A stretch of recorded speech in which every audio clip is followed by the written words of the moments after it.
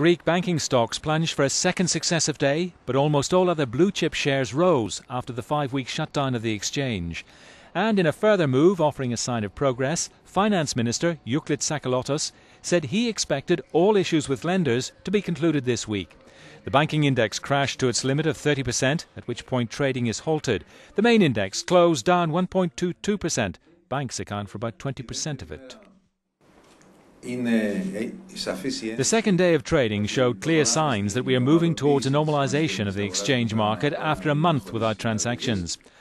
Already all the sectors and the indexes that represent these sectors have been moving in a positive direction, with the exception of three: the banking, the food and health sectors. The blue chip retail sector was up nearly 6%, gaming group OPAP 4.5% and AG and Airlines 8.1%.